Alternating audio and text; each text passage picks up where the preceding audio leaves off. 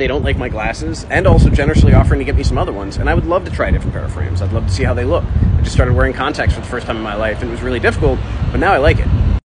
Even if I don't wear them every day, though, I will probably never get rid of these, because these were the last pair of glasses I got in prison. And when I first got out, I didn't have the money to buy new glasses. And then I was too cheap to buy new glasses. Then I went for an eye exam, and they said, hey, your prescription is exactly the same, despite it having been 4 years since you did it last. So I haven't had cause to get rid of them. And there's also an association. I like the fact that I can wear these around, and anybody who's been locked up immediately knows that I was in prison, because they see those glasses and they recognize them.